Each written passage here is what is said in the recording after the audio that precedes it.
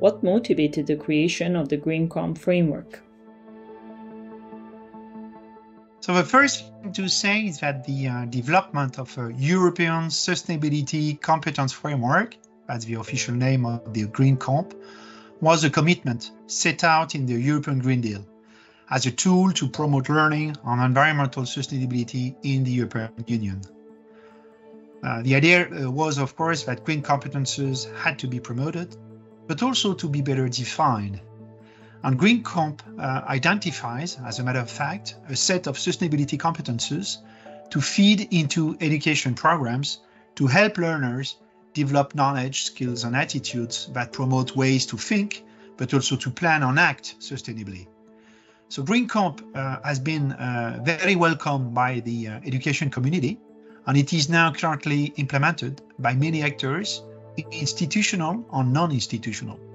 It's a conceptual framework, so it's adapted here and there, it's localized, but it help us having a common framework and increase efficiency and impact at EU level and beyond.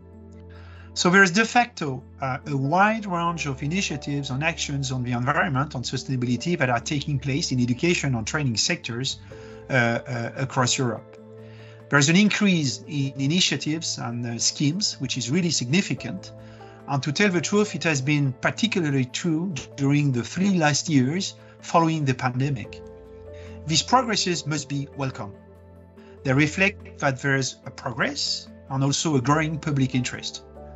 But we must not either lower our guard, because there is still the need to do more so that learning for sustainability becomes a systemic feature of education policy and practice in the EU.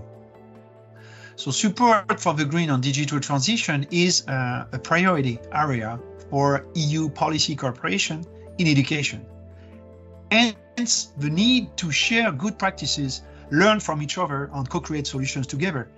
And the GreenComp community meets this need for more collaboration around sustainability issues as the Education for Climate Coalition, which is hosting the GreenComp community. So the Council recommendation on learning for the green transition and sustainable development that was adopted during the summer 2022 supports member states in embedding sustainability in education and training.